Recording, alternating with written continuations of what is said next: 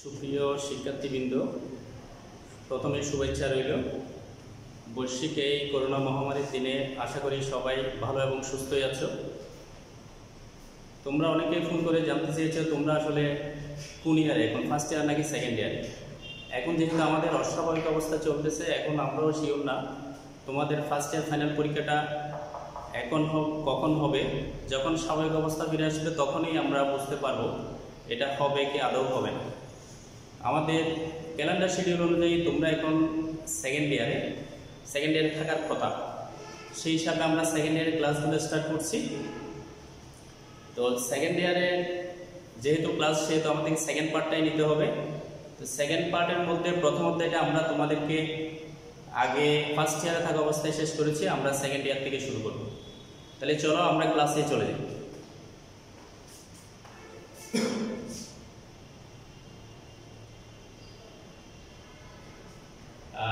পদার্থবিজ্ঞান দ্বিতীয় পত্র আমাদের দ্বিতীয় অধ্যায়, অর্থাৎ স্থির তড়িৎ। আমরা স্থির তড়িৎ দিয়ে ক্লাসটা শুরু করব। আর ক্লাসটা নিচ্ছে আমি, এখানে নাম লেখাই আছে।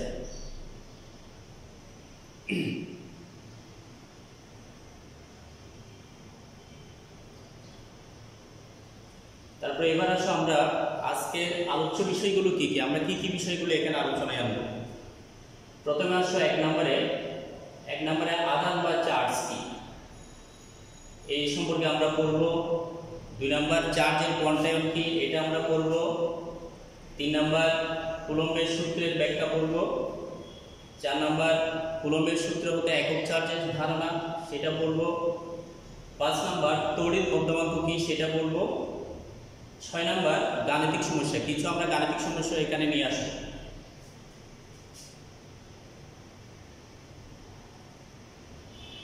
তাহলে প্রথমে আসো চার্জ বলতে আমরা কি বুঝি। একটা চিত্র দেখতে পাচ্ছ তোমরা অবশ্যই, এই চিত্রটা সবারই জানা। আমরা যখন ছোট ছিলাম তখনই, আমরা ছোট থাকা অবস্থায় যখন স্কুলে ভর্তি হইলে তখনই কিন্তু এই চিত্র দিয়ে খেলা করতাম। অর্থাৎ এখানে দেখা যাচ্ছে একটা চিরুনি আছে, চিরুনি ছোট ছোট কাগজের টুকরাগুলোকে আকর্ষণ করছে। তাহলে মূলত এখানেই আমাদের চার্জের ধারণাটা লুকিয়ে আছে। আমরা এটা সম্পর্কে একটু বিস্তারিত আলোচনায় যাব। তাহলে চার্জ কি বা আধান কি, এটা জানার জন্য প্রথমে আমাকে একটি বস্তু নিতে হবে। একটি বস্তু বা একটি পদার্থ নেব। এই পদার্থকে আমরা ছোট ছোট অনেকগুলো ক্ষুদ্র ক্ষুদ্র অংশে বিভক্ত করব। বিভক্ত করলে প্রত্যেকটা ক্ষুদ্র অংশের নাম হবে বস্তু কণা। প্রত্যেকটা ক্ষুদ্র অংশের নাম হবে বস্তু কণা। আর বস্তু কণাকে যদি আরো ছোট ছোট অংশে বিভক্ত করি তাহলে সেটাকে বলবো আমরা অণু। অণুকে যদি আমরা আরো ছোট ছোট অংশে বিভক্ত করি তাহলে প্রত্যেকটা অংশকে বলা হবে পরমাণু। পরমাণুকে যদি আমরা ভাঙি বা আরো ছোট করি তাহলে সেখান থেকে আসবে ইলেকট্রন, প্রোটন ও নিউট্রন। এই ধারণাটা আমাদের সবার জানা আছে, এটা আমরা স্কুল লেভেল থেকেই পড়ে আসছি। ইলেকট্রন, প্রোটন, নিউট্রন কি, এগুলো সম্পর্কে তোমাদের ধারণা আছে, তোমরা স্কুলে এগুলো পড়ে আসছো। তারপর আমরা একটা চিত্র দিয়ে দেখাচ্ছি। অর্থাৎ এই চিত্রের মধ্যে দেখা যাচ্ছে মাঝখানে আছে নিউক্লিয়াস, নিউক্লিয়াসের ভিতরে আছে প্রোটন এবং নিউট্রন। আমরা জানি প্রোটন হচ্ছে ধনাত্মক চার্জযুক্ত আর নিউট্রন হচ্ছে চার্জ নিরপেক্ষ। আর বাইরে বিভিন্ন কক্ষপথে ইলেকট্রনগুলো ঘুরছে। তাহলে আমরা জানি ইলেকট্রনগুলো ঋণাত্মক চার্জযুক্ত। তাহলে এইভাবে যখন ইলেকট্রনগুলো যখন ঘুরে তখন এই ইলেকট্রনগুলো একটি পরমাণু থেকে অন্য একটি পরমাণুতে যেতে পারে। অর্থাৎ একটি বিশেষ প্রক্রিয়া বা উপযুক্ত পরিবেশ পেলে ইলেকট্রন, কোনো পরমাণুর ইলেকট্রনগুলো অন্য একটি পরমাণুতে চলে যায়।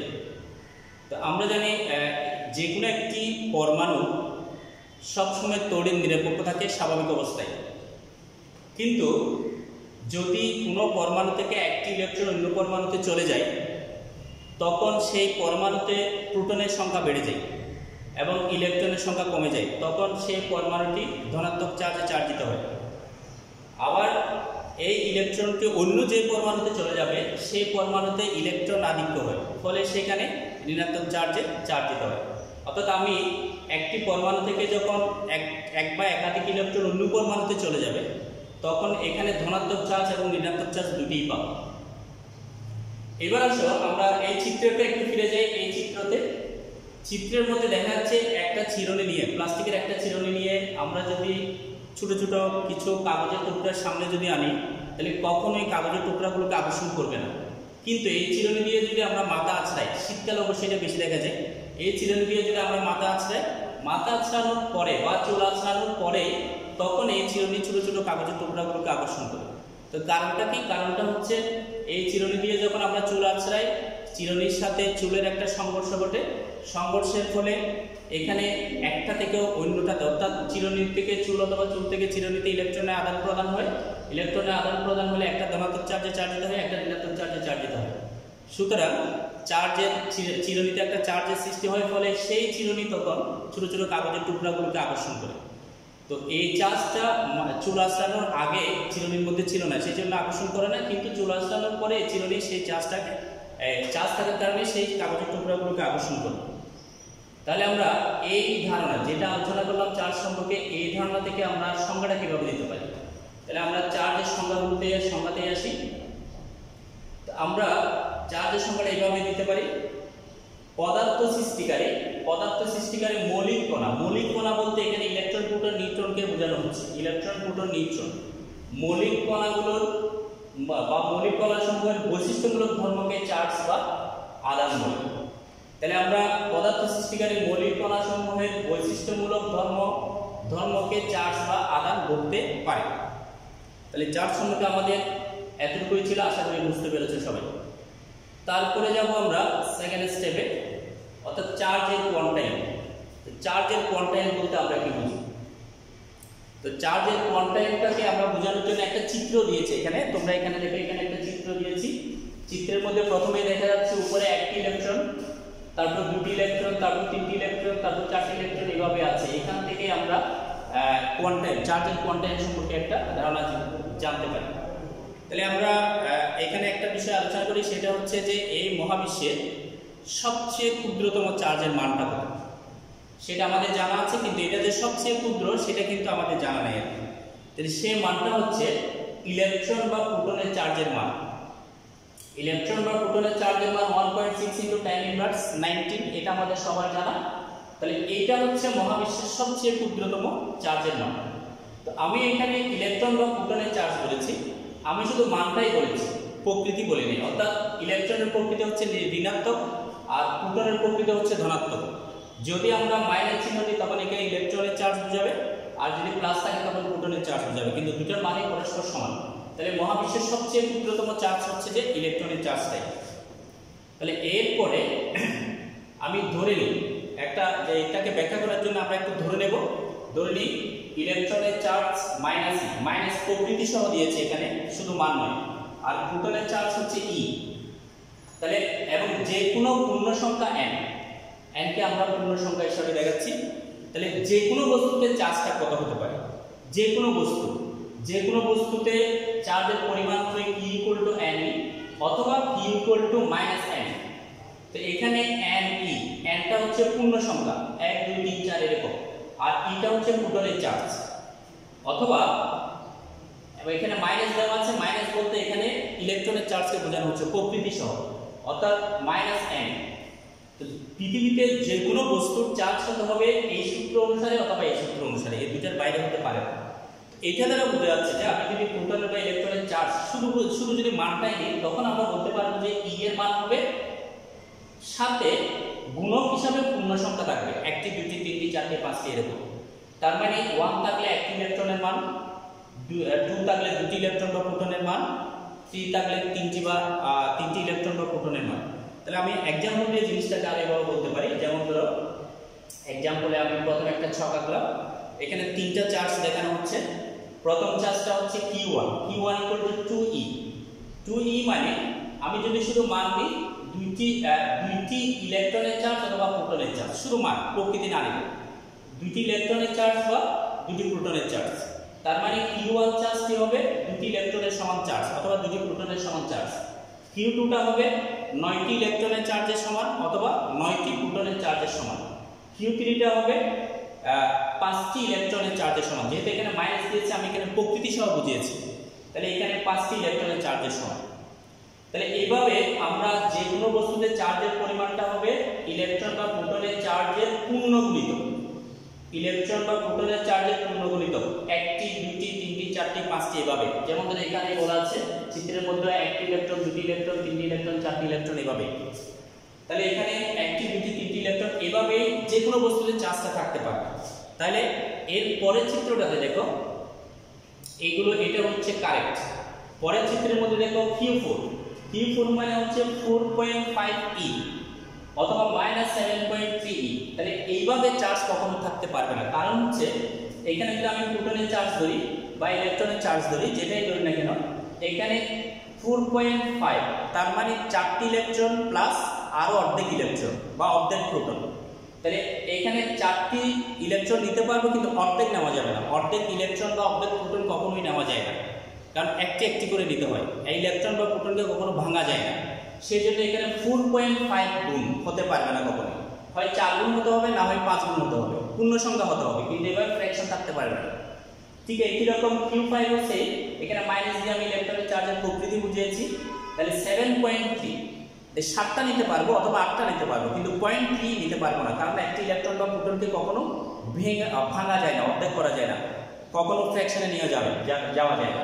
সেই জন্য কোনো পরমাণুতে চার্জের পরিমাণ কখনোই এরকম হতে পারে, কখনোই না। তাই আমরা বলবো যে এটা কখনো কারেক্ট নয়, এইভাবে কখনো লেখা যাবে না, সবসময় ইলেকট্রন চার্জকে আমরা এইভাবে লিখতে পারি। তাহলে আমরা যদি সামারি জানি তখন বোঝা যাচ্ছে যে ইলেকট্রনের বা প্রোটনের চার্জের পূর্ণ গুণিতক চার্জ, ইলেকট্রন বা প্রোটনের চার্জের পূর্ণ গুণিতক চার্জ যদি থাকে তখন সেটাকে বলবো আমরা চার্জের কোয়ান্টাইল, সেটাকে বলবো আমরা চার্জের কোয়ান্টাইল। তাহলে আমরা সংজ্ঞাটা একটু পড়ে আসি, সংজ্ঞাটা একটু দেখে আসি, চার্জের কোয়ান্টাইলের সংজ্ঞাটা কি হবে।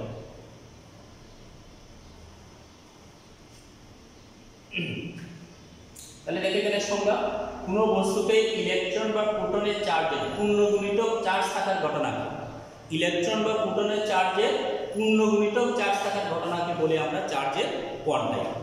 তাহলে আমরা চার্জের কোয়ান্টাইলের সংজ্ঞাটা এইভাবেই দিতে পারি। তারপরে আসো এই চার্জের কোয়ান্টাইল থেকে আমরা একটা এমসিকিউ দেখে আসি। একটা এমসিকিউ প্রশ্ন কিভাবে হতে পারে, কোনো বস্তুতে নিচের 50টি থাকা সম্ভব, এটা কুমিল্লা বোর্ডের 17তে আসছে।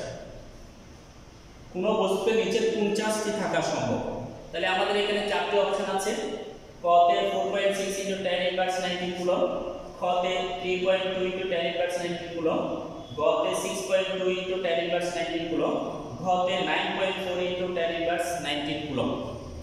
তাহলে এখান থেকে आंसर কোনটা হবে?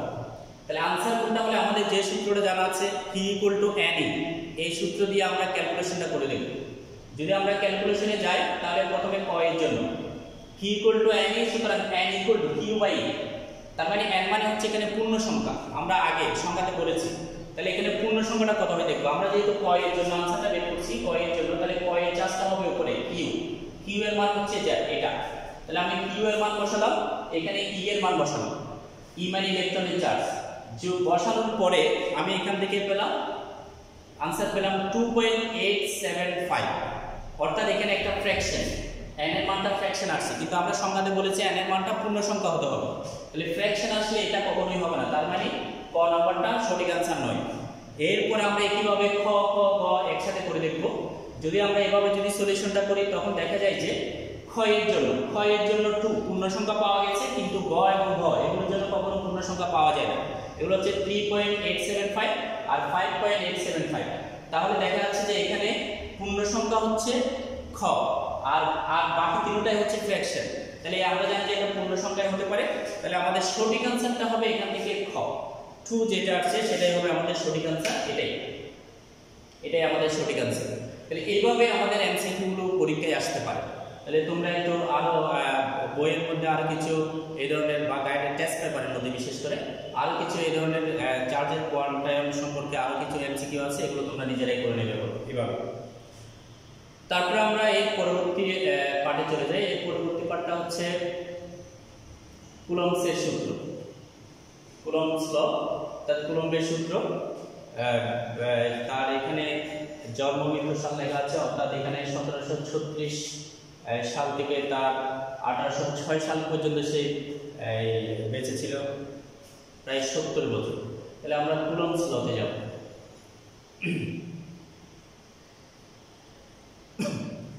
তাহলে কুলম্বস ল সম্পর্কে আগে একটু কথা বলতে হয়। আমি এখানে দুইটা চার্জ বলেছি, একটা Q1 একটা Q2। তো আগে আমরা কুলম্বস ল অর্থাৎ কুলম্বের সূত্র যেটা আছে সেটা শুধুমাত্র বিন্দু চার্জের ক্ষেত্রে প্রযোজ্য। তাহলে এইগুলো হচ্ছে বিন্দু চার্জ, একটা Q1 একটা Q2। তাহলে বিন্দু চার্জ বলতে আমরা কি বুঝবো? প্রথম কথা আসছে যেটা বিন্দু চার্জ, এটার নাম থেকে অনেকটা বোঝা যায় বিন্দু চার্জ মানে কি। তাহলে বিন্দু মানে হচ্ছে যে খুবই ছোট, বিন্দু বলতে আমরা খুবই ছোট অংশ বুঝি। বিন্দু চার্জ মানে খুবই ক্ষুদ্র চার্জ। যদি খুবই ক্ষুদ্র বস্তুর যদি কোনো বস্তুর আকার খুবই ক্ষুদ্র হয় তবে এই বস্তুতে যদি চার্জ থাকে সেটাকে আমরা বিন্দু চার্জ বলতে পারি। অথবা আমরা অন্যভাবে বলতে পারি দুইটি চার্জ আছে, দুইটি চার্জের মধ্যবর্তী একটা দূরত্ব আছে, দূরত্বটা ধরে নিচ্ছি আমরা r। দুইটি চার্জের মধ্যবর্তী দূরত্বটা r। যদি r এর তুলনায় চার্জ দুটির মান খুবই ছোট হয়, যদি মধ্যবর্তী দূরত্বের তুলনায় চার্জ দুটির মান খুবই ছোট হয় তখন এই চার্জগুলোকে বলা হবে বিন্দু চার্জ।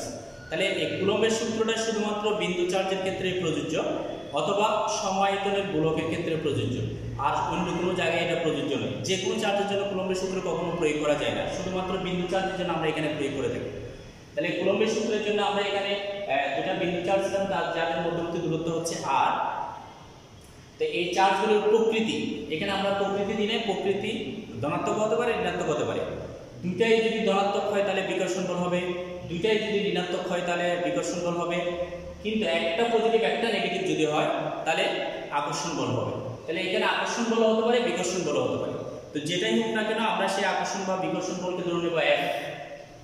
আকর্ষণ বল বা বিকর্ষণ বলকে ধরে নেব F। তাহলে এই জিনিসটা নিয়ে কুলম্ব বিজ্ঞানী কুলম্ব পরীক্ষা নিরীক্ষা করে দেখেছেন। পরীক্ষা নিরীক্ষা করে সে নির্ণয় করেন যে এখানে তিনটা বিষয়ের উপর F এর মানটা নির্ভর করে। তিনটা বিষয়ের উপর। এক নাম্বার হচ্ছে চার্জ দুটির মানের উপরে নির্ভর করে F এর মান। দুই নাম্বার হচ্ছে চার্জ দুটির মধ্যবর্তী দূরত্বের উপর নির্ভর করে F এর মান। তিন নাম্বার হচ্ছে চার্জ দুটি কোন মাধ্যমে আছে, এটাই সবচেয়ে ইম্পর্টেন্ট। তিন নাম্বারটা অর্থাৎ চার্জ দুটি কোন মাধ্যমে আছে সেই মাধ্যমের উপর নির্ভর করে, অর্থাৎ মাধ্যমের প্রকৃতির উপর নির্ভর করে।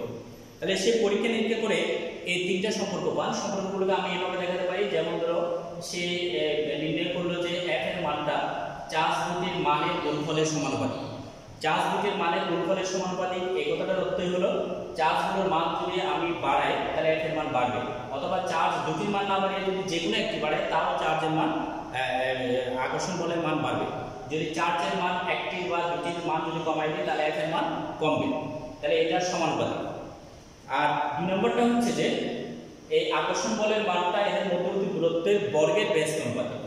তাহলে এখানে r এর মান অর্থাৎ দূরত্ব যদি আমি কমাই তাহলে F এর মান বেড়ে যাবে, দূরত্ব যদি আমি বাড়াই তাহলে F এর মান কমে যাবে। অর্থাৎ আমি যদি চার্জ দুটিকে দূরে নিয়ে যাই তাহলে F এর মান কম, আর চার্জ দুটিকে যদি কাছে নিয়ে আসি তাহলে F এর মান বেড়ে যাবে। আর তিন নম্বরটা হচ্ছে যে মাধ্যমের প্রকৃতির উপর নির্ভর করে। তাহলে এই দুটোর সম্পর্ককে আমরা চাইলে এক জায়গায় নিয়ে আসতে পারি, অর্থাৎ সকল রাশি যদি পরিবর্তনশীল হয়, সকল রাশি পরিবর্তনশীল মানে এখানে যা আছে চারটা রাশি F, Q1, Q2, R, এই চারটাই যদি পরিবর্তনশীল হয় তাহলে এই দুটি সম্পর্ককে আমি এভাবে লিখতে পারব। তাহলে এইভাবে লিখলে এটাই মূলত কুলম্বের সূত্র নির্দেশ করে। তাহলে কুলম্বের সূত্রের বিবৃতিটা কি হতে পারে আমরা উপরে বিবৃতিটাকে একটু করে দেখব এই সম্পর্কের আলোকে।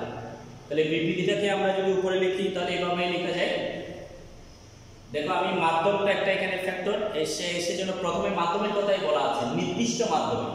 নির্দিষ্ট মাধ্যমে দুটি বিন্দু চার্জের মধ্যে ক্রিয়াশীল আকর্ষণ বা বিকর্ষণ বলের মান চার্জ দ্বয়ের গুণফলের সমানুপাতিক। এটা এই যে চার্জ দ্বয়ের গুণফলের সমানুপাতিক, এদের মধ্যবর্তী দূরত্বের বর্গের ব্যস্ত অনুপাতিক, এবং উক্ত বল চার্জ দ্বয়ের সংযোগ সরলরেখা বরাবর ক্রিয়া করে। অর্থাৎ এখানে চার্জ দুটিকে যদি আমি যোগ করে দিই, চার্জ দুটিকে যোগ করে দিলে সংযোগ সরলরেখা যেটা আছে সেটা বরাবরই F এর মানটা ক্রিয়াশীল হবে। তাহলে আমরা এরপরে কুলম্বের সূত্রের পরবর্তী অংশে চলে যাই। তাহলে আমরা কুলম্বের সূত্রকে এখানে ব্যাখ্যা করব, অর্থাৎ সকল রাশি পরিবর্তনশীল হলে আমরা এই সম্পর্কটা এখান থেকে পাই।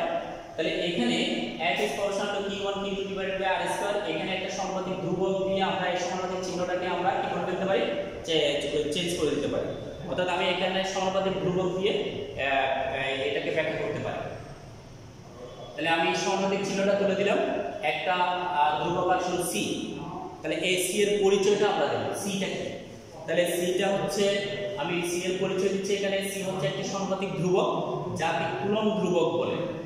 এর মান মাধ্যমের প্রকৃতির উপর নির্ভর করে। এই যে মাধ্যমের প্রকৃতির কথা যেটা বলা হচ্ছে সেটাই, এর মান মাধ্যমের প্রকৃতির উপর নির্ভর করে। তো এতটুকু পর্যন্ত সূত্রটা তোমরা মেবি এসএসসি তে পড়ে আসছো।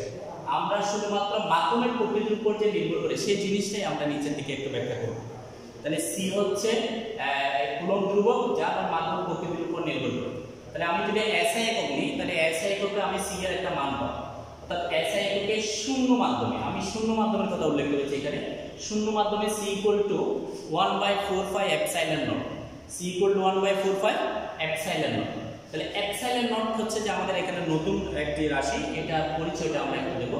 এপসাইলন নট বলতে আমরা বুঝবো ভেদন যোগ্যতা, অর্থাৎ মাধ্যমের ভেদন যোগ্যতা। তাহলে মাধ্যমের ভেদন যোগ্যতা বলতে আমরা কি বুঝবো? আমরা মাধ্যমের ভেদন যোগ্যতা বলতে বুঝবো যে ভেদন যোগ্যতা, এই কথাটার মানে একটু নামকরণ থেকে বোঝা যাচ্ছে। অর্থাৎ এক এক মাধ্যমে আকর্ষণ বল এফ এর মানটা এক এক রকম। যেমন বায়ু মাধ্যমে এফ এর মানটা একরকম, পানি মাধ্যমে এফ এর মানটা একরকম, যে আমি যদি কাঁচ মাধ্যমে নিয়ে যাই তাহলে এফ এর মানটা এক এক রকম। তাহলে এফ এর মান এক এক মাধ্যমে এক এক রকম হয়।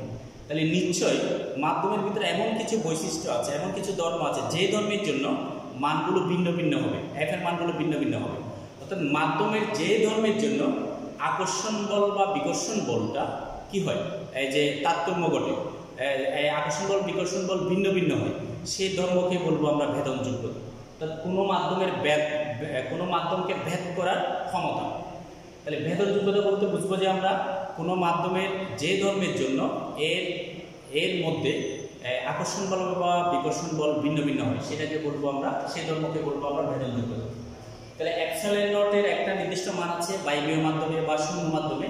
তাহলে শূন্য মাধ্যমের ক্ষেত্রে epsilon not equal to 8.854 into tan inverse 12 coulomb square Newton inverse 1 metre inverse 2। এই মানটা তোমাদেরকে অবশ্যই মুখস্থ রাখতে হবে, এটা বিভিন্ন অধ্যায়ের মধ্যে আমাদের লাগে। অর্থাৎ শূন্য মাধ্যমে ভেদন যোগ্যতার মান এপসাইলন নট ইকুয়াল টু এত। তো আমরা এরপরে এই এপসাইলনের মানটা আমরা এই জায়গায় বসিয়ে দেব। এপসাইলন নটের এই মানটা আমরা এই জায়গায় বসিয়ে দেব। এই জায়গায় বসিয়ে দিলে আমি সি এর একটা মান পাবো। তাহলে সি এর মানটা পাবো এটা, C equal to 1/4 epsilon not equal to, আমি যদি এটাকে যদি মানগুলো বসিয়ে যদি ভাগ করি তাহলে 9 × 10⁹ Newton metre square coulomb inverse 2। তাহলে এই যে সি এর মান বা 1/4 এপসাইলন নটের মান, আমরা এই মানটা আমরা অবশ্যই মুখস্থ রাখবো। কারণ এটা মুখস্থ না রাখলে আমাদের গাণিতিক বিশ্লেষণের সময় আমরা যখন ম্যাথ করতে যাব তখন আমরা অবশ্যই এটাকে ব্যবহার করতে হবে। সেই জন্য এটা অবশ্যই আমাদেরকে মুখস্থ রাখতে হবে। তবে এটা শূন্য মাধ্যমের জন্য, শূন্য মাধ্যমের জন্য C equal to 1/4 epsilon not equal to 9 × 10⁹ Newton metre square coulomb inverse 2। তাহলে এই মানগুলো বসিয়ে আমি কুলম্বের সূত্রটা শূন্য মাধ্যমের জন্য পাবো। অর্থাৎ সি এর জায়গায় এই মানটা বসিয়ে দেবো। তাহলে সি এর জায়গায় যদি আমি এই মানটা বসিয়ে দিই তাহলে শূন্য মাধ্যমে আমি এই কুলম্বের সূত্রটি পাবো। তাহলে আমরা এর পরের স্লাইডে যাই। তাহলে এখানে লিখতে পারবো শূন্য মাধ্যমের ক্ষেত্রে, অর্থাৎ শূন্য মাধ্যমের ক্ষেত্রে কুলম্বের সূত্রটিকে আমরা লিখবো এইভাবে। যদি আমরা ম্যাথ করি, ম্যাথ করার সময় যদি কোনো মাধ্যম উল্লেখ না থাকে বা শূন্য মাধ্যম উল্লেখ থাকে, তখন আমরা এই শূন্য মাধ্যমের জন্য এই সমীকরণটা ইউজ করব। আর যদি কোনো মাধ্যম উল্লেখও না থাকে তখনও আমরা এটা ইউজ করব। আর মাধ্যম ইউজ করলে যে মাধ্যমটা বলা হবে, যে মাধ্যমের কথা বলা হবে সেই মাধ্যমটা আমরা তখন ইউজ করব। তাহলে এখানে আমি আবার লিখেছি এটা 1/4 epsilon not equal to 9 × 10⁹ Newton metre square coulomb inverse 2। তাহলে এই যে এই ধ্রুবকটির মান অবশ্যই আমাদের এখানে মুখস্থ রাখতে হবে। তারপরে আসবে যে কোনো মাধ্যম, অর্থাৎ আমি অন্য মাধ্যম বা অর্থাৎ শূন্য মাধ্যম ছাড়া অন্য যে কোনো মাধ্যমের ক্ষেত্রে আমি সূত্রটিকে এভাবে লিখব। তার মানে এখানে শুধু এপসাইলন নট ছিল আর এখানে হবে এপসাইলন। তাহলে এপসাইলন নট দিয়ে শূন্য মাধ্যম বোঝায় আর এপসাইলন দ্বারা অন্য যে কোনো মাধ্যম বোঝায়। তাহলে আমরা এখান থেকে সামারি করতে পারি, যদি শূন্য মাধ্যম ক্ষেত্রে বলি তখন আমরা এটা ইউজ করব, আর শূন্য মাধ্যম ছাড়া যদি বলা হয় তখন আমরা এই সমীকরণটা ইউজ করব। তারপরে আমরা এই সূত্র দিয়ে আরেকটাতে যাই। এই সূত্র দিয়ে আমরা কুলম্বের সূত্র হতে একক চার্জের সংজ্ঞা বলতে এখানে 1 কুলম্ব চার্জের সংজ্ঞা সেটাই। তো 1 কুলম্ব চার্জের সংজ্ঞাটা দিতে গেলে আমরা শূন্য মাধ্যমে কুলম্বের সূত্রটাই নেব, শূন্য মাধ্যমে কুলম্বের সূত্র। তার আগে আমরা দুটি চার্জ নিলাম, অর্থাৎ কুলম্বের সূত্রটি লেখার জন্য চার্জগুলো দেখালাম। দুটি বিন্দু চার্জ Q1 এবং Q2, এদের মধ্যবর্তী দূরত্বটা হচ্ছে r, এদের মধ্যবর্তী দূরত্ব r, এবং এদের মধ্যে ক্রিয়াশীল বল হচ্ছে F। যদি F হয় তাহলে আমরা শূন্য মাধ্যমের ক্ষেত্রে সমীকরণটিকে লিখতে পারবো এইভাবে। তাহলে এটা হচ্ছে কুলম্বের সূত্রের শূন্য মাধ্যমের ক্ষেত্রে। তাহলে আমাদের এখানে দেখতে হবে যে আমাদের একক চার্জের সংখ্যা মানে হচ্ছে যে 1 কুলম্ব চার্জের সংখ্যা। তাহলে 1 কুলম্ব চার্জটা আমি কিভাবে পাবো, অর্থাৎ এখানে কিউ এর মানটা 1 পেতে হবে। তাহলে কিউ এর মান 1 পাওয়ার জন্য যা যা মান ধরে নেওয়া দরকার বাকি মানগুলো আমি সেভাবেই ধরে নেব। যেমন ধরে এই মানটা আমাদের জানা আছে 9 × 10⁹, এটা আমাদের জানাই আছে। তাহলে এখানে আর এর মানটা এমন একটা মান ধরবো যেটা এটা সমান 1 পাই। তাহলে আর এর মান যদি আমি 1 ধরি, তাহলে আমি আর এর মান 1 ধরলে অবশ্যই এই সি এর মান অর্থাৎ আমাদের চার্জের মান কিউ এর মান আমরা 1 পাবো। তাহলে আমরা প্রথমে ধরে নেব যে চার্জ দুটি সমান, এই যে Q1 Q2 = কিউ কুলম্ব, তার মানে চার্জ দুটি পরস্পর সমান, এখানে কোনো ভিন্ন হবে না। Q1 এর মান যত Q2 এর মানও তত। তাহলে দুটি চার্জকে আমি এখানে সমান ধরে নেব, সেজন্য Q1 = Q2 = Q কুলম্ব আমি এইভাবে ধরে নিলাম। তারপর আর এর মান ধরে নিলাম 1 মিটার, তার মানে আর এর মানটা হচ্ছে 1 মিটার, 1 একক ধরে নিয়েছি। তাহলে আর এর মান 1 মিটার, তারপর আমি f এর মানটা ধরে নেব। তাহলে f এর মানটা কত ধরবো আমাদেরকে সেটাই হচ্ছে যে এখানে বোঝার বিষয়, কারণ আমরা জানি যে f আছে বাম পাশে আর 1/4πε আছে ডান পাশে। তাহলে আমি যদি q এর মান 1 করতে চাই তাহলে এই মানটা বাদ দিতে হবে। তাহলে এর মান হচ্ছে 9 × 10⁹ এর মান, তাহলে আমি f এর মানও 9 × 10⁹ নেব। তাহলে এদিকেও যদি আমি f এর মান 9 × 10⁹ নিই, তাহলে এই 9 × 10⁹ এবং এখানে 9 × 10⁹ বাদ যাবে। সেজন্য আমি f এর মানটা আমাদের সুবিধা অনুযায়ী আমরা 9 × 10⁹ নিউটন নেব। তাহলে আমি তিনটা জিনিস ধরে নিয়েছি, এখানে Q1 Q2 সমান ধরে নিয়েছি, আর এর মান 1 কুলম্ব ধরে নিয়েছি এবং f এর মান 9 × 10⁹ নিউটন ধরে নিয়েছি। তাহলে এই মানগুলো আমি এখন এখানে যে তিনটা মান ধরেছি এই মানগুলো আমি এই জায়গায় বসাবো।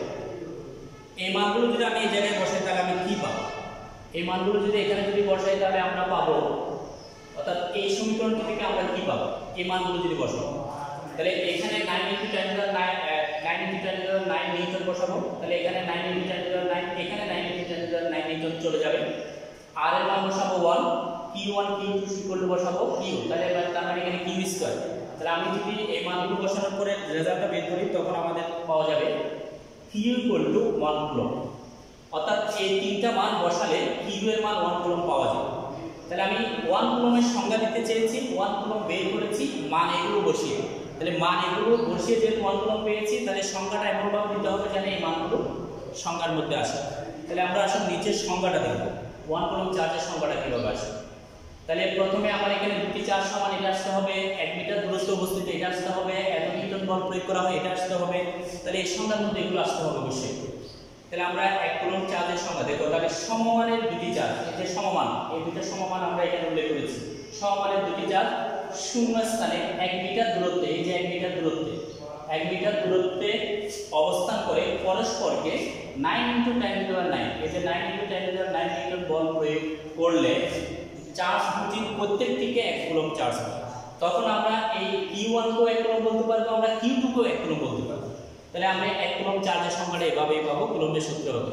তাহলে এটা আমার দরকার যে এটা অনেক সময় অনুদানমূলক প্রশ্নের মধ্যে আসতে পারে, এই যে কুলম্বের চার্জ কুলম্বের সূত্র হতে এক কুলম্বের সংখ্যা কিভাবে পাওয়া যায় বা একক চার্জের ধারণা কিভাবে পাওয়া যায়, তাহলে এইটা সে কারণে অনুদানমূলক প্রশ্ন হিসাবে থাকতে পারে। তারপর আমরা পরের অংশে যাব। পরের অংশটা হচ্ছে পরাবৈদ্যুতিক ধ্রুবক বা তড়িৎ মধ্যমাঙ্ক। পরাবৈদ্যুতিক ধ্রুবক বা তড়িৎ মধ্যমাঙ্ক বলতে আমরা কি বুঝি? তাহলে আমরা এখানে এটার জন্য মাধ্যম লাগবে দুটি। তাহলে আমরা প্রথমে একটা বায়ু মাধ্যম নেব, এটা একটা বায়ু মাধ্যম। বায়ু মাধ্যমের মধ্যে দুটি চার্জ, বিন্দু চার্জ আছে Q1 এবং Q2, এবং এদের মধ্যবর্তী দূরত্ব আছে r, এবং এদের মধ্যে ক্রিয়াশীল বল যদি F হয়, তাহলে আমি কুলম্বের সূত্র অনুসারে লিখতে পারবো বায়ু মাধ্যমের ক্ষেত্রে। তাহলে বায়ু মাধ্যমের ক্ষেত্রে কুলম্বের সূত্র অনুসারে লেখা যাবে F = 1/4πε0 Q1 Q2/r², যেটা আমরা করে এসেছি বায়ু মাধ্যমের ক্ষেত্রে। এবার বায়ু মাধ্যম ছাড়া অন্য একটি মাধ্যম নেব, এটা বায়ু মাধ্যম, এটা ভিন্ন মাধ্যম, বায়ু মাধ্যম ছাড়া অন্য কোনো মাধ্যম। তাহলে অন্য কোনো মাধ্যমে আমরা এই চার্জগুলো নিয়ে যাব। দুটি বিন্দু চার্জ আছে Q1 এবং Q2, এদের মধ্যবর্তী দূরত্ব আছে r, এবং এদের মধ্যে ক্রিয়াশীল বল F। এখানে F এর জায়গায় Fm লিখব, কারণ এই আকর্ষণ বল এবং এই আকর্ষণ বল এক হবে না, ভিন্ন হবে। আমরা আগেই বলেছি শূন্য মাধ্যমে আকর্ষণ বল যত, এখানে ভিন্ন মাধ্যমে আকর্ষণ বল তত নয়। কারণ হচ্ছে মাধ্যমের ভেদনযোগ্যতা, যেটা তোমাদেরকে বলা হয়েছে। তাহলে মাধ্যমের ভেদন যোগ্যতা যেহেতু ভিন্ন, তাহলে এখানে আকর্ষণ বল একরকম, এখানে আকর্ষণ বল একরকম। তার মানে বায়ু মাধ্যমে এমন একটা ধর্ম আছে যেটা এই মাধ্যমের ধর্মের সাথে মিল নয়। তাহলে এই ধর্মটাকে, যে ধর্মের জন্য এই আকর্ষণ বলগুলো ভিন্ন ভিন্ন হয়, সেই ধর্মটাকেই বলেছি আমরা ভেদন যোগ্যতা। তাহলে এখানে যেহেতু আকর্ষণ আর বাকি সবগুলো একই আছে, বাট আকর্ষণ বলটা ভিন্ন, সেজন্য ওখান থেকে আমরা কুলম্বের সূত্রটা পাবো এভাবে। কারণ আমরা পড়েছি শূন্য মাধ্যম ছাড়া অন্য যে কোনো মাধ্যমে কুলম্বের সূত্রটি কিরকম হয় আগে আমরা পড়েছি, অর্থাৎ এপসাইলন। তাহলে শূন্য মাধ্যমের ক্ষেত্রে এপসাইলন নট, আর অন্য কোনো মাধ্যমের ক্ষেত্রে শুধু এপসাইলনটা ডিফারেন্স হবে। এখন এই দুটি বলই পেয়েছি, দুটি মাধ্যমে আমরা এখন পরাবৈদ্যুতিক ধ্রুবক বলতে আমরা কি বুঝবো? পরাবৈদ্যুতিক ধ্রুবক বলতে বুঝবো যে শূন্য মাধ্যমে আকর্ষণ বল এবং অন্য কোনো মাধ্যমে আকর্ষণ বা বিকর্ষণ বলের অনুপাতকে আমরা পরাবৈদ্যুতিক ধ্রুবক বলি। তাহলে এটা শূন্য মাধ্যমে আকর্ষণ বল বা বিকর্ষণ বল, এটা অন্য কোনো মাধ্যমে আকর্ষণ বল বা বিকর্ষণ বল, এই দুটার অনুপাতকে বলে আমরা পরাবৈদ্যুতিক ধ্রুবক। তাহলে পরাবৈদ্যুতিক ধ্রুবককে এক করে লিখতে পারবো f divided by fm, f divided by fm। তাহলে একটা হচ্ছে শূন্য মাধ্যমে আকর্ষণ বল বা বিকর্ষণ বল বা ক্রিয়াশীল বল, আর এটা হচ্ছে অন্য কোনো মাধ্যমে আকর্ষণ বল বা বিকর্ষণ বল বা ক্রিয়াশীল বল। তাহলে এই দুটি বলে, অর্থাৎ শূন্য মাধ্যমের বলকে অন্য কোনো মাধ্যমের বল দ্বারা যদি ভাগ করি, তাহলে আমি পরাবৈদ্যুতিক ধ্রুবকটা পাবো। তাহলে এই মানগুলো যদি আমি বসাই দিই, f এর জায়গায় যদি fm মান বসাই দিই, fm এর জায়গায় যদি fm এর মান বসাই দিই, সব কাটাকাটি যাবে, শুধুমাত্র এপসাইলন এবং এপসাইলন নট থাকবে। অর্থাৎ কাটাকাটি যাওয়ার পরে আমরা এটাই পাবো, এপসাইলন এবং এপসাইলন ডিভাইডেড বাই এপসাইলন। তো epsilon divided by epsilon not যদি হয়, তাহলে এটা থেকে আমরা লিখতে পারবো, সুতরাং epsilon equal to epsilon not কে। তাহলে পরাবৈদ্যুতিক ধ্রুবকের সংখ্যাটা আমরা এখান থেকেই পাবো। শূন্য মাধ্যমে ক্রিয়াশীল বল এবং শূন্য মাধ্যম ছাড়া অন্য কোনো মাধ্যমে ক্রিয়াশীল বলের যে অনুপাত, সেটা হচ্ছে পরাবৈদ্যুতিক ধ্রুবক। মানগুলো যদি আমরা বসাই দিই, তাহলে epsilon divided by epsilon not পাওয়া যায়। তাহলে আমরা যদি এটাকে বল জিরো গণন করি, তাহলে epsilon equal to epsilon not কে। তাহলে এখানে একটা বিষয় আছে, সেটা হচ্ছে যে দেখো অন্য কোনো মাধ্যমে এপসাইলন লিখেছি আমরা এখানে, তো এপসাইলনের জায়গায় চাইলে আমরা এপসাইলন নট কেও লিখতে পারি, এপসাইলনের জায়গায় এপসাইলন নট কেও আমরা চাইলে লিখতে পারি। তারপরে আমরা এই সমীকরণটাকে একটু গুছিয়ে লিখবো, অর্থাৎ এখানে এই মানটা বসাই দেবো। যদি পরাবৈদ্যুতিক ধ্রুবকের কথা উল্লেখ থাকে, পরাবৈদ্যুতিক ধ্রুবকের কথা যদি উল্লেখ থাকে, তখন আমরা সমীকরণটাকে এইভাবে লিখতে পারবো, কে পরাবৈদ্যুতিক ধ্রুবক বিশিষ্ট মাধ্যমে কুলম্বের সূত্র f equal to 1/4 epsilon not K T1 T2 divided by r square. তাহলে এই সূত্রটাই হচ্ছে যে আমাদের মেইন। এই সূত্র দিয়ে আমরা যে কোনো ম্যাথ আমরা করতে পারবো। এই সূত্র দিয়ে যে কোনো জায়গায় আমরা শূন্য মাধ্যমের ক্ষেত্রে এটাকে বসাতে পারি, কারণ শূন্য মাধ্যমের ক্ষেত্রে কে এর মান 1। তাহলে কে এর মানগুলো আমাদের জানতে হয়, অনেক ক্ষেত্রে ম্যাথ করার সময় কে এর মানগুলো বলে দেওয়া থাকে, শুধু শূন্য মাধ্যমেরটা আমরা জানি। তাহলে এখানে কিছু কে এর মান, অর্থাৎ পরাবৈদ্যুতিক ধ্রুবকের মান আমরা দেখিয়ে দিচ্ছি। বায়ু মাধ্যমে 1, মোম 2 থেকে 2.5, বরফ 3, কাঠ 5, গ্লিসারিন 42.5, পানি 80.4। তাহলে এগুলো হচ্ছে পরাবৈদ্যুতিক ধ্রুবক। যদি কোনো ম্যাথের মধ্যে যদি এটা আসে, তাহলে এই পরাবৈদ্যুতিক ধ্রুবকের মানগুলো অবশ্যই দেওয়া থাকবে, কিন্তু বায়ুটা আমরা জানি। আমরা যদি বায়ুটা যদি এখানে 1 বসিয়ে দিই, তাহলে আমরা বায়ুর মাধ্যমে যে সূত্র সেটা অলরেডি পেয়ে যাব। তাহলে এর পরের সাথে যাও, এরপরে আমরা কুলম্বের সূত্রের ভেক্টর রূপ। তাহলে ভেক্টর রূপটা আমরা একটু দেখব, এটা একটা উদাহরণমূলক প্রশ্নের জন্য আসে। তাহলে উদাহরণমূলক প্রশ্নের জন্য আমরা বায়ু মাধ্যমের ক্ষেত্রে কুলম্বের সূত্রটা লিখেছি। বায়ু মাধ্যম বা যে কোনো মাধ্যমের ক্ষেত্রে আমরা কিছুক্ষণ আগে যেটা করে আসছি, এপসাইলন নট কে, অর্থাৎ এপসাইলনের জায়গায় এপসাইলন নট কে। তাহলে এখানে আমরা উভয় পাশে আমরা যে ভেক্টর নিয়েছি, এদিকে একটাও ভেক্টর, এদিকে যেহেতু কোনো ভেক্টর আসে না, একটা একক ভেক্টর নিয়েছি। এটা হচ্ছে f এর একক ভেক্টর। তাহলে এর একক ভেক্টরের দিক হবে f এর দিক বরাবর, অর্থাৎ এদের সংযোগ সরলরেখা বরাবর। তো আমাদের একটা একক ভেক্টরের একটা ধারণা আছে, একক ভেক্টর ইকুয়াল টু যে কোনো ভেক্টর ডিভাইডেড বাই এর মান। অর্থাৎ আমি এখানে r ভেক্টরকে আর এর মান দিয়ে যদি ভাগ করি, তাহলে আমরা এর সমান্তরাল একক ভেক্টর পাবো। তাহলে এটা কেটের জায়গায় আমরা এই জিনিসটা চাইলে লিখতে পারবো, r vector divided by r। তাহলে এটা কেটের জায়গায় যদি আমরা এটা বসিয়ে দিই, তাহলে এটা কেটের জায়গায় আমরা এটা বসিয়ে দিয়েছি। বসিয়ে দেওয়ার পরে r গুণ করে দিয়েছি নিচে, তাহলে গুণ করে দিলে যেটা আসবে সেটাই হবে ভেক্টর রূপ। দেখো এখানে r গুণ করে দিয়েছে r কিউব, আর বাকিগুলো একই আছে। তাহলে এটা হচ্ছে যে কুলম্বের সূত্রের ভেক্টর। তাহলে অনুদানমূলক প্রশ্ন আসলে মূলত আমরা এইভাবে আনসারটা দিতে পারি। এটা অনুদানমূলক প্রশ্নের জন্য প্রয়োজন হয়, অনেক সময় আসে। তারপরে আসলে এরপরে যাব আমরা গাণিতিক সমস্যা। আমাদের কুলম্বের সূত্র নিয়ে যা কিছু আছে সব থিওরি শেষ, আমরা গাণিতিক সমস্যা যাব। তাহলে গাণিতিক সমস্যা 1, দেখো সমভাবে চালিত দুটি পিস্তলকে বায়ুর মাধ্যমে 22 মিলিমিটার ব্যবধানে রাখলে পরস্পরকে এত নিউটন বলে বিকর্ষণ করে। তাহলে সমমানের সমভাবে চার্জিত, খেয়াল রাখতে হবে যে এই জায়গায় সমভাবে চার্জিত দুটি পিক বল। পিক বল মানে ছোট ছোট বল, এগুলোর চার্জ সমান দুটা।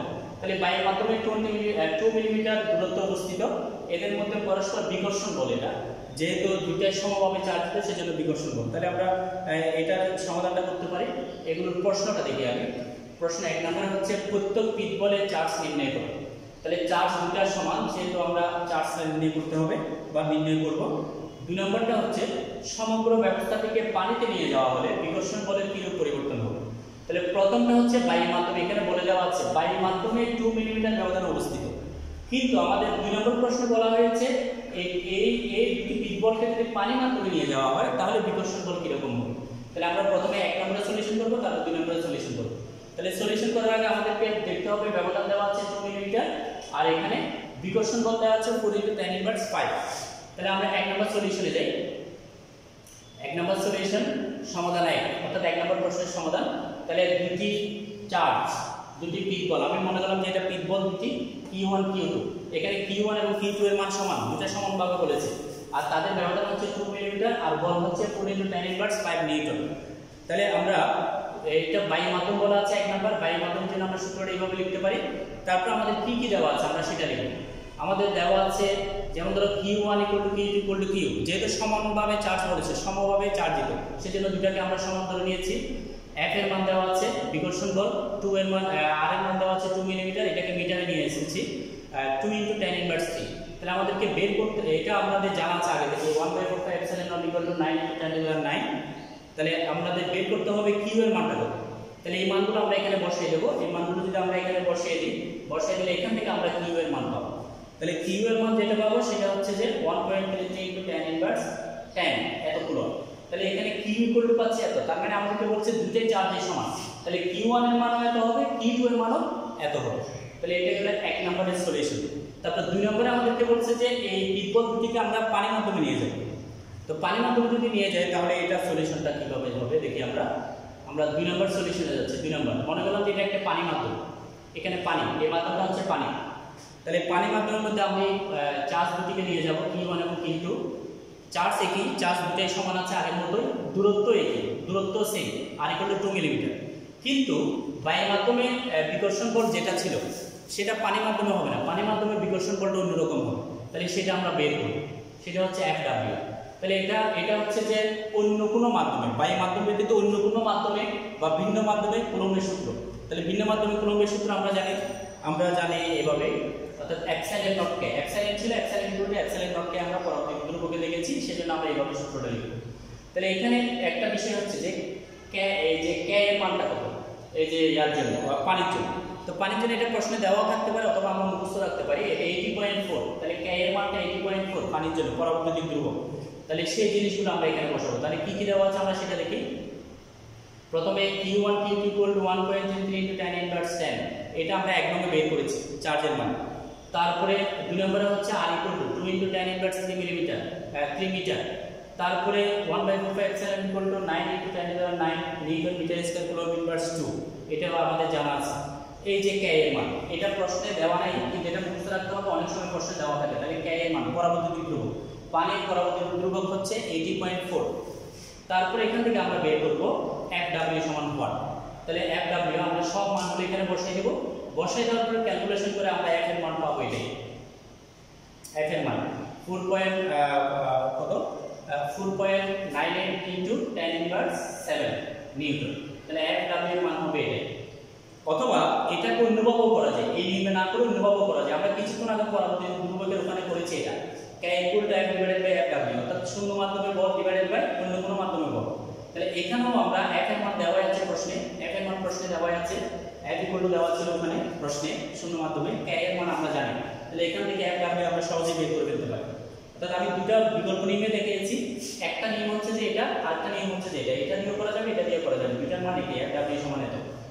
তাহলে আমাদেরকে বলছে বলের কিরকম পরিবর্তন হবে। তাহলে শূন্য মাধ্যম থেকে এই মাধ্যমটা বিয়োগ করতে হবে।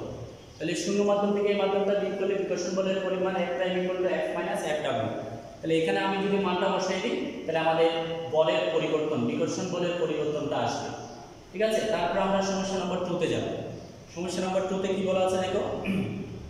এটা 2 নম্বরে শেষ। এখন গাণিতিক সমস্যা 2 নম্বর। তাহলে আরেকটা ম্যাথ, অর্থাৎ হাইড্রোজেন পরমাণুতে ইলেকট্রন এত ব্যাসার্ধের কক্ষপথে নিউক্লিয়াসকে প্রদক্ষিণ করে ইলেকট্রনটির কৌণিক বেগ কত নির্ণয় করে। এটা দেখা যাচ্ছে যে বইতে 18-19 সেশনে আসছে। তাহলে এটাকে আমরা একটা চিত্র দিয়ে যদি দেখাই, এই চিত্রের সাথে কম্পেয়ার করা যায়। অর্থাৎ হাইড্রোজেন পরমাণুর একটা অ্যাটম দেখানো হচ্ছে এখানে। এখানে এই যে ইলেকট্রনটি এত ব্যাসার্ধের দুই কক্ষপথে ঘুরছে, তাহলে এর কৌণিক বেগটা কত আমরা বের করব। তাহলে এর সলিউশনে যাই, এর সলিউশনে যদি যাই আমরা এভাবে, অর্থাৎ কুলম্বের সূত্র অনুসারে আমরা এখানে পাবো ওই যে ওইটা অ্যাটমটা ঘুরছে। আমরা জানি এখানে একটা কেন্দ্রমুখী বল কাজ করবে। আমরা ফার্স্ট ইয়ারে পড়ে এসেছি কোনো একটি বৃত্তাকার পথে ঘূর্ণায়মান কোনো একটি বস্তু কেন্দ্রমুখী বল, কেন্দ্রমুখী বলের একটা সমীকরণ আছে। এটা কুলম্বের সূত্র অনুসারে তড়িৎ বল, আরেকটা পাবো কেন্দ্রমুখী বল। তাহলে এই যে একটি ইলেকট্রন যখন ঘুরে তখন এই তড়িৎ বলের কেন্দ্রমুখী বল সৃষ্টি করে, তড়িৎ বল কেন্দ্রমুখী বল সৃষ্টি করে বলে দুটো পরস্পর সমান হয়। দুটো সমান হলে F = x। তাহলে সমান হলে আমরা f এর জায়গায় f এর মানটা বসিয়ে দেব, fc এর জায়গায় fc এর মানটা বসিয়ে দেব। বসায় দেওয়ার পরে আমরা এখান থেকে ওমেগা এর মানটা বের করব। তাহলে ওমেগা স্কয়ার এইভাবে আমরা একটা ফর্ম পাই। আমাদের কি কি দেওয়া আছে আমরা সেটা একটু দেখে নিই। আমাদের এখানে দেওয়া আছে অর্থাৎ ইলেকট্রনের বল আমরা জানি, ইলেকট্রনের চার্জ আমরা জানি, তারপরে আর দেওয়া আছে আর্মস্ট্রং এ, এটাকে মিটারে আনতে হবে, tan ইনভার্স 10 দিয়ে গুণ করে মিটারে আনবো। তারপরে আমরা 1/4πε0 এত এটা মানটা বসাবো। মানটা বসানোর পরে আমরা এখানে ওমেগা এর মানটা পাবো। তাহলে ওমেগা এর মানটা আমরা কত এখানে যদি বসাই তাহলে ওমেগা এর মানটা আসবে এটাই। তাহলে এটা হচ্ছে ওমেগার মান। তাহলে এটা গেল 2 নম্বর সমাধান। তারপর 3 নম্বর একটা সমস্যা আছে, 3 নম্বর সমস্যা দিয়ে আমরা শেষ করব এটাই। 3 নম্বর সমস্যাটা একটু দেখো। 50 কুলম অর্থাৎ 50 কুলম এবং -20 কুলম চার্জ বিশিষ্ট দুটি সমান আকৃতির ধাতব গোলক, সমান আকৃতির ধাতব গোলক বায়ুতে এত দূরত্বে অবস্থিত। গোলক দুটিকে পরস্পর সংস্পর্শ করিয়ে পুনরায় একই দূরত্বে রাখা হবে। তাহলে দেখে একটা জিনিস খেয়াল রাখো, দুইটা চার্জ দেওয়া আছে, একটা হচ্ছে 50 অর্থাৎ 50 কুলম আর একটা হচ্ছে -20 কুলম। সমাকৃতির গোলক এত দূরত্বে অবস্থিত, অর্থাৎ 0.5 মিটার দূরত্বে অবস্থিত। গোলক দুটিকে স্পর্শ করিয়ে অর্থাৎ একটার সাথে একটা স্পর্শ করিয়ে আবার আগের জায়গায় ফিরিয়ে নেওয়া হবে। তাহলে আমাদের প্রশ্নগুলো কি কি? স্পর্শের পূর্বে তাদের মধ্যকার তড়িৎ বল নির্ণয় করো, তারপরে স্পর্শের পরে তাদের মধ্যকার তড়িৎ বলের মান নির্ণয় করো। একটা হচ্ছে স্পর্শ করার পূর্বে, একটা হচ্ছে স্পর্শ করার পরে। তাহলে স্পর্শ করার পূর্বে যেটা সেটা হচ্ছে নরমাল কুলম্বের সূত্র দিয়ে।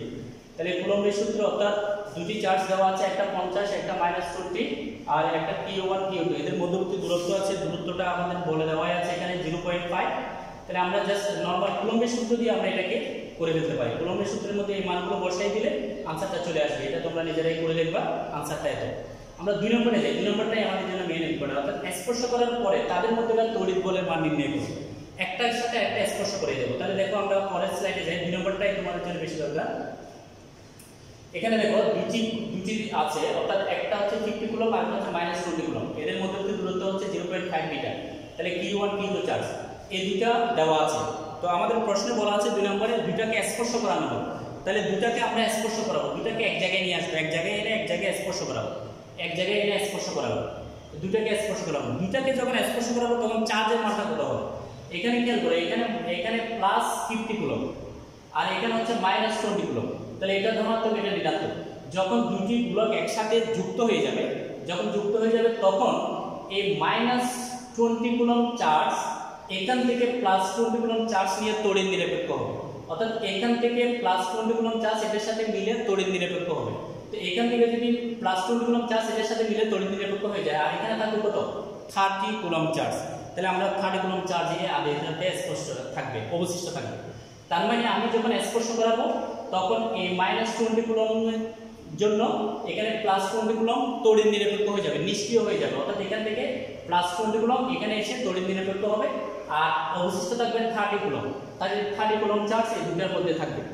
এখন দুটো স্পর্শ করা অবস্থায় 30 কুলম থাকবে, কিন্তু দুটাকে যখন আমি আলাদা করে ফেলবো, আবার যখন আলাদা করে ফেলবো তখন আলাদা করে ফেললে তখন কি হবে, তখন এই চার্জটি সমানভাবে ভাগ হয়ে দুটাতে বিভক্ত হয়ে যাবে। অর্থাৎ এখানে 30 কুলম আছে, যখন আমি আলাদা করে ফেলবো, যেহেতু আকৃতি সমান বলছে, যখন আমি আলাদা করে ফেলবো তখন এটা দুই ভাগে বিভক্ত হয়ে এটাতে 15 কুলম চলে আসবে, এটাতে 15 কুলম চলে আসবে। তাহলে আমরা এটাকে এভাবে দেখাতে পারি। অর্থাৎ তখন এই দুটি আবার আগের দূরত্বে নিয়ে গেছি, আগের জায়গায় নিয়ে গেছি, r = 0.5 মিটার। তখন এগুলোতে চার্জ হয়ে যাবে 15 কুলম 15 কুলম। অর্থাৎ 30 কুলমটা ভাগ করে 15 কুলম 15 কুলম হয়ে গেল। যেহেতু আকৃতি সমান ছিল সেজন্য দুটাতে সমান। তাহলে আমরা এই হিসাবটা করবো কিভাবে? আমি তো এটা চিত্র দিয়ে দেখিয়েছি। হিসাবটা করবো আমরা এভাবে, দেখো Q1 plus Q2, Q1 plus Q2 divided by 2। যেহেতু আমি দুটাকে ভাগ করে ফেলবো, এখানে 2 দিয়ে ভাগ করতে হবে। ভাগ করে আমি এভাবে পাবো, এটার মান বসালাম, এটার মান বসালাম, এখানে 15 কুলম্ব পেলাম, 2 দিয়ে ভাগ করে 15 কুলম্ব পেলাম। তাহলে আমরা Q1 Q2 15 কুলম্ব, এটার হিসাব। তাহলে আমাদের এই জিনিসটা হচ্ছে যে মেইন, যখন আলাদা আলাদা ছিল এভাবে ছিল, যখন আমি একসাথে যোগ করেছি এখানে -20 কুলম্ব প্লাস 20 কুলম্ব নিষ্ক্রিয় হয়ে গেছে, আর অবশিষ্ট আছে 30 কুলম্ব এখানে আছে। এইটাকে যখন আমি আবার আলাদা করেছি, এই 30 কুলম্বটা অর্ধেক অর্ধেক হয়ে গেছে। তাহলে এরপরে আমি এবার সূত্রের মধ্যে এটাকে বসাই দিতে পারি। তাহলে আমি এই যে 15 কুলম্ব এত মিটার দূরত্বে আছে, এখানে আমাদের ক্রিয়াশীল বল জাস্ট নরমাল সূত্র বাইরের মাধ্যমের জন্য, বাইরের মাধ্যমে আমরা দিয়েছি, বাইরের মাধ্যমে মানগুলো বসাই দিলে আমরা এই মানগুলো বসালে আনসারটা পাবো। এটাই শুধুমাত্র আমার এখানে ডিফিকাল্ট হচ্ছে যে এটাই, এই যে কুলম্বের চার্জটা, যে বৃত্তাকার চার্জগুলো আবার কি হয়, মানে আগের মতো 15 করে দেবো। তাহলে আমাদের এটাই ছিল আমাদের লাস্ট ক্লাস। তাহলে খোদা হাফেজ, আমরা তোমাদের এই ক্লাসটা এখানে শেষ করছি, পরবর্তীতে দেখা হবে। ধন্যবাদ সবাইকে।